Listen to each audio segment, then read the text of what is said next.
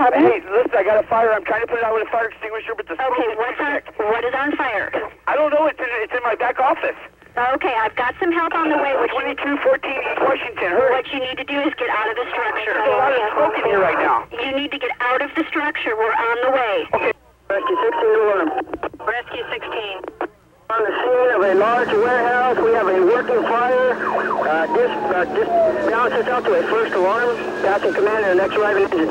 Copy, you're on scene of a large warehouse working fire. You want to balance to the first alarm. You're passing command to the next arriving unit. Coming over the bridge there, 20th Street, once we get down to Jefferson there, we noticed there was smoke showing.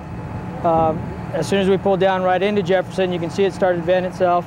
Right away I said, I told Angie it's going. We're going to need to call for some help. I said, Rescue 16 is on the scene, so I pulled up.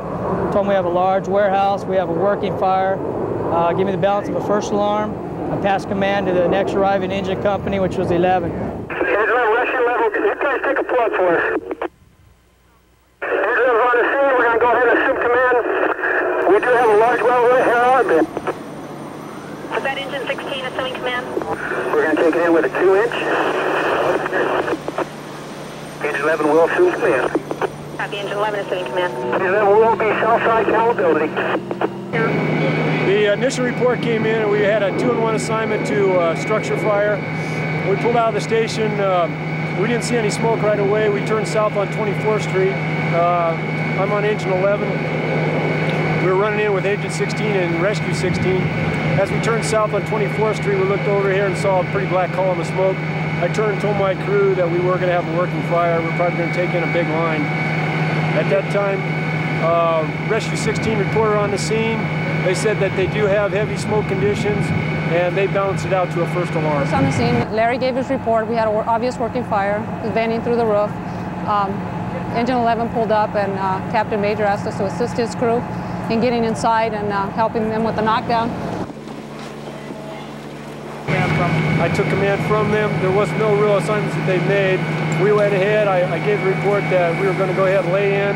I told my crew to take a 2-inch line in. At that time, Ladder 11 came in behind us. I told Ladder 11 to go to the west side of the building. Kachina Boats is over there. I knew they had a high dollar loss if it was going to go extremely defensive, to go ahead and set up the ladder pipe. I went in with Rescue 16, my crew, and also Rescue 11. We made basically a 2-prong attack with 2 lines, one directly to the west and one cutting off the building halfway and then also to the west.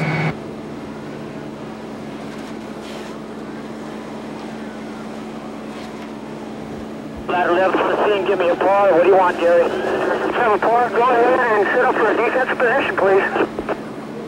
Defensive spot. Command to Ladder 11. Ladder 11. And a set up on the west side of this building, please. West side, got you. Go to the west and put up the stick. Protect the west exposure. We had a boat company over here, Kachina Boat Company. So we had to force entry in there, had some boats in the way. We had to get the gate unlocked, pull the gate back, and actually hand move some boats out of the way to get the ladder in off the road so we could put the stick Right up. away, I got with command, which was Gary on engine 11. I told him, we're here, what do you need us to do for you? He said, back my crew up. We grabbed the tools that we have on our rig. We backed up the crew. As soon as we mashed up and went in, we backed up their crew and found heavy smoke, heavy fire conditions. Our major concern was the exposure on the west side. It was a Kachina boat. We had quite a few boats along the edge. We had some molding over there. I guess it's fiberglass molds up against the building that was burning. So we want to get a line on that before we get it.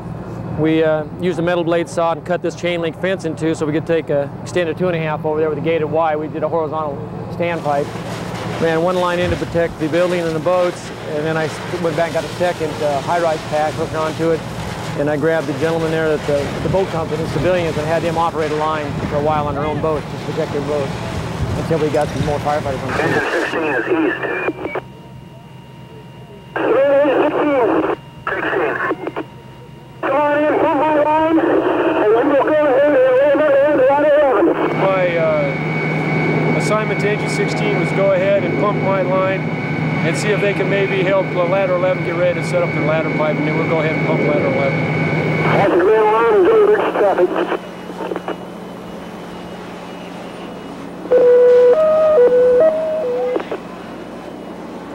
Western Command, all units responding. We do have fire lines on the west side of this building. Also, we have a hazardous exposure inside, please. All units be advised there are power lines on the west side of the building and hazardous exposures inside the building. Traffic because of the report to me of hazardous chemicals and also electrical lines possibly down the backside of the building, which I knew possibly Ladder 11 was heading in that direction. Gary, you want to come in? Where do you go? Gary, you're on the interior now.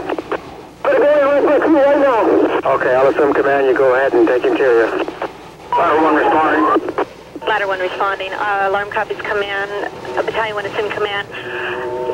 Washington Command, we have Hazmat 4 and Engine 4 responding. Do you need any other units? Yeah, let's go ahead and put in second alarm on this. Copy, second alarm. What I got on the way in was that they were on the scene that they had heavy fire in a warehouse type structure that they were laying a line in.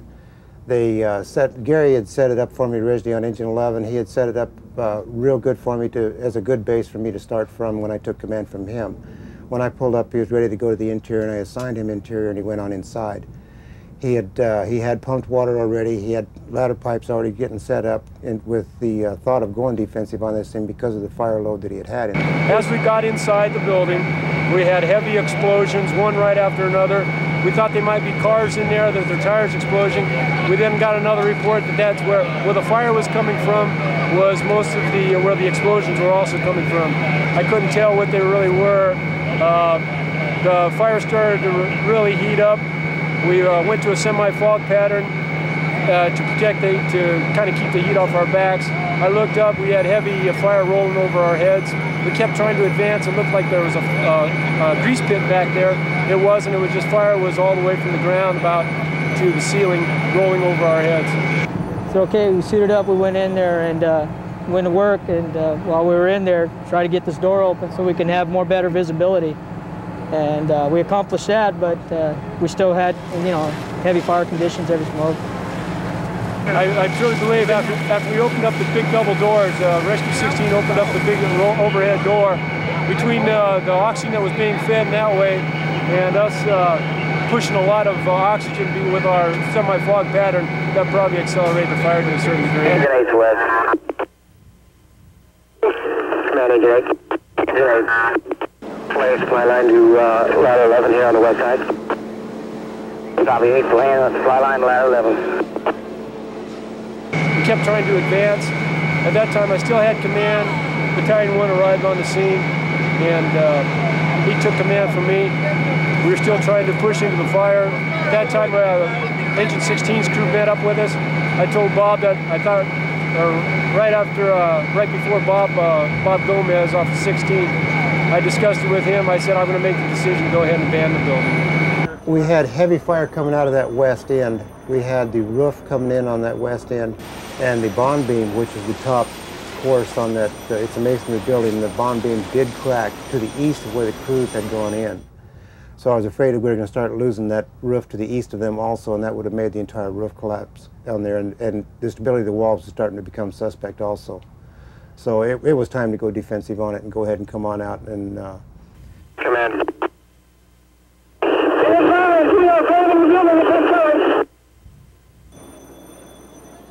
Okay, we got to abandon and go defensive on this thing. Stand by for a second.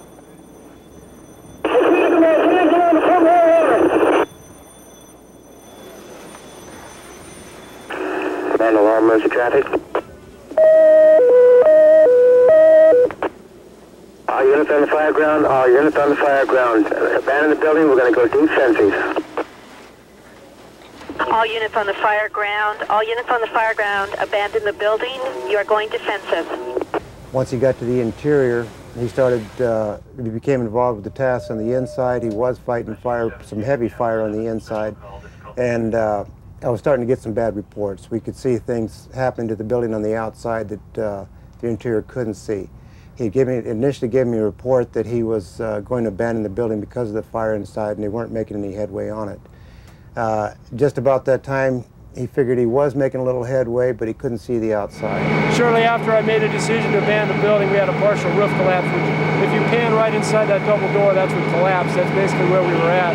We pulled back. We didn't think it was going to collapse anymore, but as I got out, they made the statement that this wall was starting to bow also.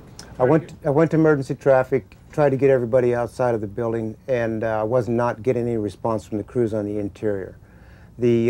I was afraid at that time. I had Engine 11, Engine 16, Rescue 11, and Rescue 16 operating on the interior of that building. I had contact with none of them. So at that point, I figured I had lost 12 people, or at least lost contact with them. That's when I started the RIC teams going in. Washington Command Line, we will be operating defensive modes. Copy, you will be operating defensive mode. Commander Interior, give me a par. Command to Engine 11, Interior.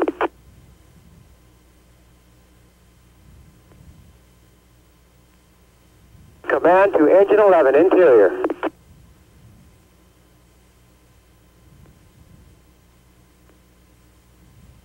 Command to 16.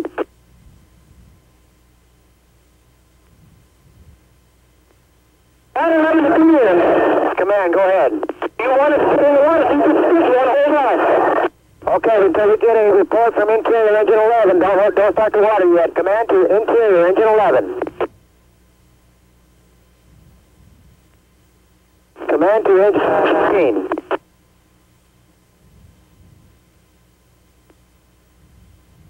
16. Command to Engine 8. Engine 8. Charlie, I'm going to make you Rick. We have live contact with Engine 11. We're going to need somebody to go inside and try to find them. Copy. Engine Rick. Let's get to Engine 11. I was third engine in. I was asked to lay a supply line to the ladder pipe, ladder 11, and then I was assigned as a RIC team. It can be a pretty boring position. You end up standing around watching everybody else work normally, but in this instance, he couldn't account for some crews, so we were assigned as a rapid intervention crew right away to go inside and find teams that he couldn't get a hold of. The RIC teams, they saw their role right away. They knew what they were doing. I had tried numerous times to get in touch with the interior crews, and I wasn't getting no reply. So I had assumed, naturally I had to assume that somebody was down on the inside, so we went ahead and assigned the RICs, and they were going on the way in at the time that they did make contact with them, and everybody did get out. We were in the building probably anywhere between 7 to 9 minutes, and that's when the roof did collapse. It collapsed right after I gave the command to go ahead and abandon.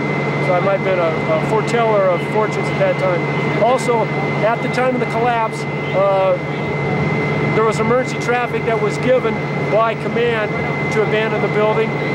They were unable to get a hold of us. I tried to get my crew together, making sure that we had a par, and there was some confusion where there was a RIC crew that didn't come in, and I was happy to see the RIC crew due to the fact that we were kind of in a very untenable position to pull everybody out with just me alone. When I got here, the building was in the process of collapsing. The roof was collapsing. Major concerns were the people, I believe it was Engine 16 and Engine 11. They were the first crews on the scene.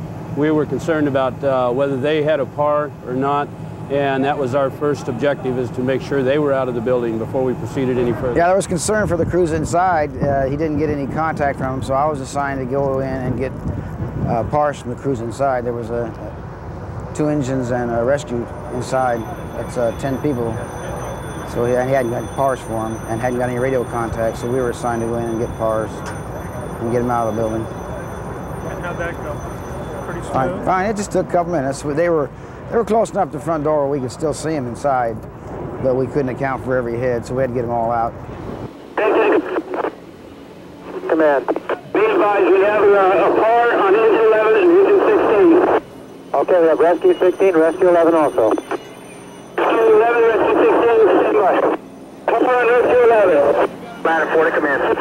Command. And Rescue 16 are out accounted for. Okay, we have a par on all units that were on the interior. That's affirmative. They came out on the outside. Okay, Command Alarm, we do have a par on the fire ground. We're going to start defensive operations at this time. Let's go, Ladder 11. Yes, I come over here and met with the captain on Engine 8, Charlie Dote, and he was the RIC team on site, and confirmed with him where they were. They weren't out at that time. We waited a few seconds, did a couple of looks, and they were exiting the building at that time, and we did have a par of 16, 11, and both rescues that went in with them. Yeah, after a while, once we were in there, we had another engine crew come in and actually advised us, you know, that we needed to pull back and go defensive. And it was tough to do because, you know, it felt like we had a handle on it, but, you know, I guess it was just going to the point where the roof was going to come down and they didn't want to take any chances. You know, people behind me letting me know that we needed to get out, and I needed to let Gary, you know, Major in front of me, let them know that we needed to get out because the building was going to come down. It was starting to collapse. The roof was kind of caving in. And that was it. We pulled out and started pulling the hand lines out. At the point when I was sending them people in, the building was iffy. It was a marginal point right there. And what we were doing was just putting 8 more people in jeopardy, because I did assign 2 companies as a RIC to go in to try to find 12 people. Probably within 2 minutes. They started locating people, bringing them out, and once we got the word from the RIC teams inside that they were abandoning the building, finally that they did get that notification, they started coming out and started giving me pars. The only ones that we finally had to get a par from were Rescue 11 and Rescue 16 who went on another door.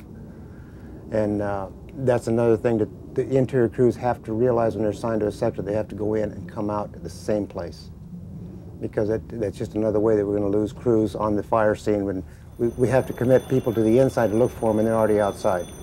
The system reacted real well. The crews that I had signed to RIC knew their functions, knew their jobs, ready to go. They jumped right to it. They went right to the door. They were ready to go inside. They had lines. They were ready to go in and start pulling people out. Yes, once they told me that they were starting to come out, and they did, everybody was accounted for, then we went ahead and got the ladder pipe started and put the fire out. That's basically what happened with it. Now, after the building collapsed, were there still people going inside? Was that a hard thing to manage, just keeping them out of there? Negative. They stayed out. We went defensive. Command indicated as soon as we got a par, he went defensive. He did a emergency traffic. We went defensive and started the pipes. The pipes did not start operating until we got a full par on the exterior of the building. They got out of the building when they needed to. They tried to make an aggressive interior attack and found that they couldn't do so. It was too much involvement with what little time and water they had at the time. And I think they all assembled and got a par real quick, and I think they got a good defensive knockdown.